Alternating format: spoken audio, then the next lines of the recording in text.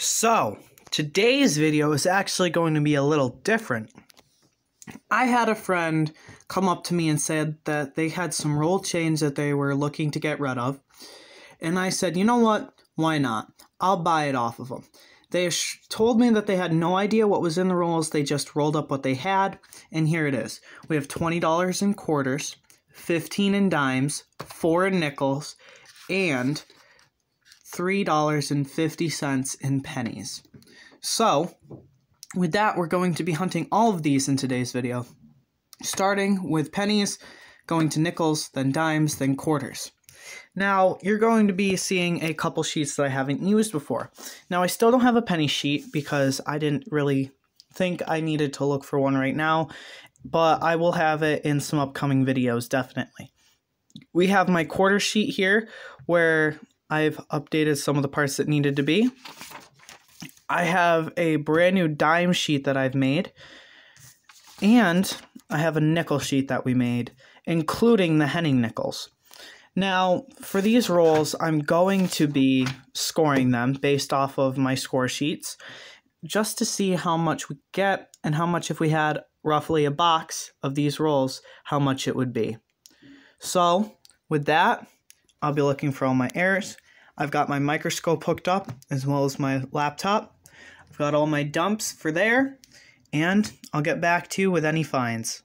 So opening these rolls, I don't think that any of these will be considered into our penny pick series, but if I find any that are arguable, that I can make a true argument for, I'll ask you guys what you think, but we're only going to be looking for wheat cents for that. We have a wheat cent reverse ender right there, and it actually has excellent detail, so probably a 50s. Oh, it's a 1945. Wheat cent number 1 of the hunt. Down the roll a little ways, we actually have a 1944. Wheat cent number 2. And right here we have another wheat cent, which I'm guessing is 40s by the reverse. And this one's actually a 56. So, 3 wheat cents, first roll. That's absolutely amazing. Roll number 2. And we have only one find that I can see. And it's a 1963 Laureate portrait. Young head Canadian. So, that's going to go up here in the finds. And I'll bring you back with the next one. Roll 3. And we have a reverse facing wheat cent. So, let's see what it is. And that's a 1946 Philly. Roll 4, and we have another wheat cent reverse. So, doesn't look too old, but it's a 1940, our oldest coin of the roll so far. Roll 5, and do you see what I found? That, ladies and gentlemen, is a 2 euro cent. This is the first one I've ever found. That is absolutely amazing. 2014. So, that's a foreign find. And I'm not going to give you the scores at the end of each denomination. I'm going to do it at the end of the video for you. Just so you know. Well, I'll get back when I have another find. So we found nothing else in those penny rolls, but here's the wrap up. We got that 2014 2 euro cent. We also got that 1963 Young head, and we got 5 wheat cents. That's an additional find. A 1940, a 44, a 45, a 46, and a 56, all Philadelphia. Now this extra find is just a misaligned die. It looks like air where the bottom here is very much thicker than the top. If you flip it over, the back's fine. So I don't save those, just wanted to show you. And that is all of the pennies that will be thrown back into rolls. And I'll score this up. I'm not going to tell you till the end. But when I come back, we're going to be looking at nickels. Partway through the first roll of nickels, out popped this 1952. So, over here, you can see if we have a 52S, this is going to be a low mintage below 25 million minted. So let's see in 3, 2, 1. Just a Philly. That's sad. But anyway, a 52 coin. I won't put it in my collection. I keep 49 and before. But we still have part of this roll to go. And all of that one. Just a couple coins into roll 2. And we have this beauty. So, right there is a 1969 San Francisco. So, that is going to be worth points. It isn't a key date or low mintage, but I also have some 60s and that 50 pulled to the side because they are worth points on our score sheet. So, I'll bring you back with the next one. Literally 2 coins later, and look at this. A 1968, San Francisco.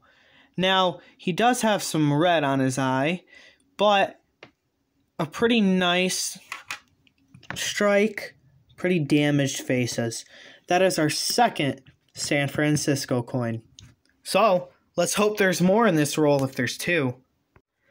So, I wanted to pull you back in. We did get a 1957 Philly. It is pretty beat up, but it goes to the fines. And right here, side by side, I just want to show you this. So we have a nice Liberty, but 2000 is basically gone. And here's the other one too. 2000 is basically gone on that one as well. So I'm going to set these aside. And I actually think that these are grease errors because it's just certain spots on the coin. So let's see if we have some more in the rest of this roll. So a recap for the nickels. We got a 52 and 57 Philly, a 62 Philly, a 64 Philly, 2 64 Denvers, 2 69 Denvers, a 68 and 69 San Francisco, and those 2 grease errors. So that concludes the nickels. Now we're on to the dimes. On roll 1, I checked the edges and found no silver, but third coin in, and we have a Philadelphia 2009. That only has 96.5 million minted compared to the roughly a billion for every other mint and year around it. So that is actually going to be a 7-point coin on the board. Same roll, and about halfway through, we have 2 1965s. So we'll weigh them, and if they're anywhere near 2.5, there's a possibility they're silver. But they're not.